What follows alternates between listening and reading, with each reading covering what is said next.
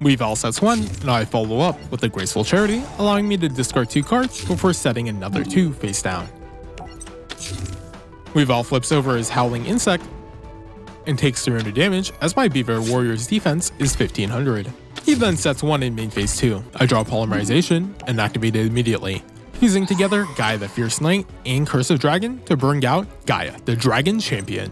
At 2600 attack, Gaia the Dragon Champion keeps the game under control for a few turns until Weevil boosts his Howling Insect to 1500. It destroys my face down, allowing Weevil to activate Cocoon of Ultra Evolution to bring out the perfectly ultimate Great Moth. Luckily for me, my set back row is Mirror Force.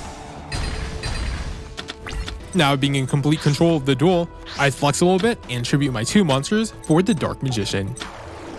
Finally, we can use our Monster Reborn we drew 100 turns ago to bring out Gaia the Dragon Champion.